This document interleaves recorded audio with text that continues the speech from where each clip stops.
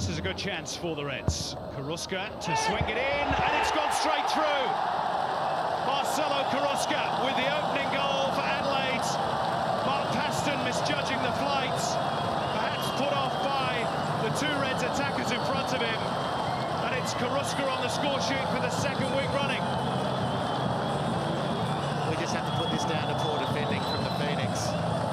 Karuska's got a beautiful left foot, but in truth it wasn't a stinging free kick. But Osama Malik has blinded Paston. I don't have huge problems with Paston's work there. If you can't see, you can't see.